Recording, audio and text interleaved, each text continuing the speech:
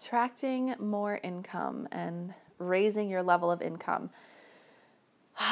Okay, so I heard this really great quote listening to Lewis Howes one day, that he was saying that money will come to you when you're ready for it. And what that really comes down to is money reflects what your skill level is. Your level of income is a direct reflection of the value of the service that you're offering. So if you feel like you want more income and you want more money to come in and more revenue flows, it's really going to come down to what level is your skill set really at? What level of the content are you delivering to people?